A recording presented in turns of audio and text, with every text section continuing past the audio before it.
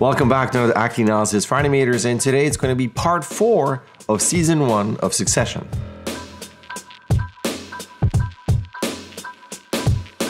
That's right, part 4, we're closing in on the end of season 1. I got 3 sequences to show you. Let's get straight to that. First up is this, where we have a setup of 3 characters, and this is exactly what I like, where it's all about reactions and staging, where you have 2 people, and you don't know if there's a third one, but there is a suspiciously big gap here where you can put in another person. So watch out how this person reacts, right? It's in the elevator, looking somewhat, as we all do, at the numbers or whatever levels, sees a person coming in and has that reaction. Again, for you, could be something totally else. They could be embarrassed, they could be angry, they could be nervous, whatever it is, but that's already interesting because it's a reaction to something that we don't see, so we anticipate, ooh, what's gonna happen? And then that character comes in. So now you have a setup with this, where you have a visual hierarchy. Maybe this person is the boss, like in this case, and then you have that visual hierarchy of him being higher. You can also do something where your characters are actually higher in frame. These 2 could be here, and the other person is here, mad or whatever, and it's a smaller person, then you have a dynamic of that. So you can think about 3 characters and think about their relationship in terms of height and scale and distance and everything. Then on top of that, because this person cannot see what these guys are doing, you suddenly have this to play with. So you have reactions to this person, you have reactions between these 2 guys. It's all very nice and complex. So these 2 have their reaction there, and then he tells them blah blah blah, he liked something, and then you can play with him turning around. And how much does he turn around? He's barely turning around his shoulder. Does he want to engage? Does he respect those people? Is he curious? You can see this here. He has this polite turnaround, and it's about almost halfway through there with a 90-degree turn, and then they have their back and forth, and you can see his reaction. So again, you can play with their reactions. They can say something, then you can play with his reaction, and this could be something of he's happy because he meets them, or he is polite and turns around to face us and then makes some sort of facial reaction because he does not like them. So there's a lot you can do because they don't know what he's doing and he doesn't know what they are doing, and that's a lot of circles. All right, then he tells him something else.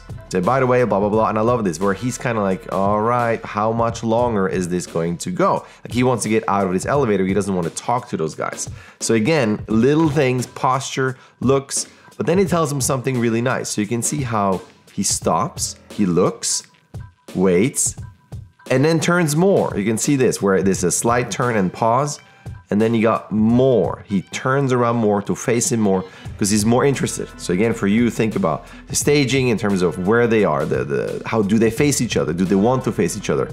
And so on and so on. And this continues on, and he has more reactions, he asks more things, and it's, again, you can do all kinds of setup in terms of the audio and then his reaction. He's pleased at this point.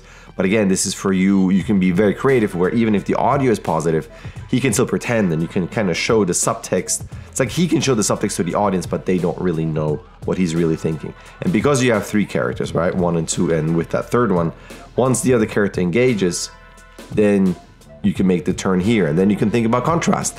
Maybe he really likes this person, turns around the way we see it here and engages, right, where he turns around a bit more and he wants to talk to him, but he really does not like him. So when he says something, think about maybe the turn this way is different and sharper, or he turns around completely so we don't see his face, and suddenly his face turns into shock, seeing that, oh wow, he's really looking at me and he's not happy about whatever I said. So to me, this is all very interesting staging and a lot of opportunities for reactions and pantomime and lip sync things and subtext and all kinds of stuff. I think this is a really interesting setup for 3 characters. This is a short sequence where he talks to this guy, but I like this, where he just tells him, all right, are you in or not? And look at this. So you have this pose with the hand, thumb, all that good stuff, head and hands. But he holds it, right? So watch this. He holds, and then one more thing. So it's kind of like a pose that he strikes, and then a sub pose.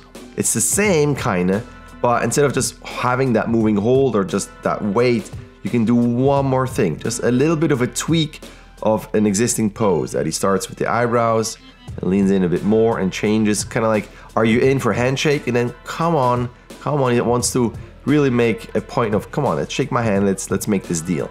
So think about when you do have a pose and you hit that, and is the moving hold? Is it just a pose that you're gonna hold for a second or two? Can you maybe potentially put in a sub pose where it's a bit more interesting and kind of emphasizes the point a bit more? So just food for thought. Speaking of pose, we're going back to this where they're supposed to vote on his dad. And I just like this for contrast. You can see how they're very much, they're kind of nervous, very stiff. You got the contrast of them like this and him hunched over like that with this awesome finger pose. He has great poses in the show. And you can see how he regresses, he goes back, shoulders are up, head is down. Such a contrast. So again, if you have multiple characters, think about this. Think about suddenly he's not as strong. Think about the height hierarchy. Is there a power dynamic? What is he going to do? And you can see this as we move forward here. He's not quite sure. Even his looks, he can't really look at them. It's like, it's barely a head move. He just wants to disappear because of his overbearing father. This is the whole sequence where he's trying to race towards this. And even this, like he's not really, I don't want to raise my hand. And it's about voting out his father. And of course he's like, oh yeah, you're not gonna do this. And he tells him, actually, you need to really smell your armpit by that. And then you can see how it just kind of, there's not much going on in the upper body. If this was a shot I would critique, I would even tell you to move more of the upper body when this arm goes down. But it's just, he's so stiff. And yeah, even this, he goes, oh, yeah, I guess not. This could totally work for animation as well. It's a slight little lean, but even then that lean makes him even smaller. So again, think about multiple characters. Even if it's just two, what's the contrast in posing? Is that important? Do you want this character to feel like they're hiding or they're just uncomfortable versus someone that is very confident, but potentially also a bit stiff because they're stressed or nervous? And this goes on for the rest of the sequence where he just squirms around and doesn't really do much all through here. Just has, yeah, I don't know what I want to say. And he stays within this, in this very meek pose there. What else is cool in here is that as this character is complaining, saying, wait, this was a vote, it counted, he just talks over him, says, all right, let's move on, and tells him, you shouldn't even be here, this is illegal. Watch his face. He listens to him, and look at that. He forms whatever, he wants to do whatever, he forms that shape way ahead. So for you, if you have audio where one character is talking, the one is talking, and you might even have a pause or not, think about, well, how is that one character now leading into his next part? And with this could be a very, very long anticipation forming this shape to say whatever. And this could show that this character is not waiting for him. Like he doesn't, I mean, he is kind of waiting for him, but he doesn't want to listen to him. He's just, I don't care, I'm just going to wait until you're done and then say whatever.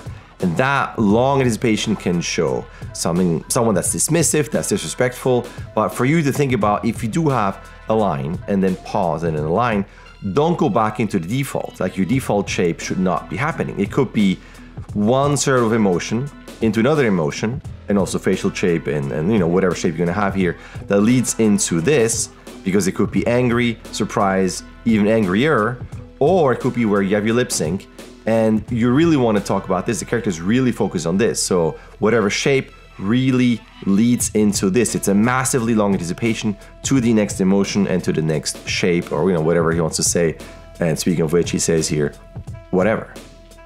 And I like that little whatever with that little turn and with a little nod. It's kind of hidden in the shake, but like, come on, I'm not waiting for you. So good.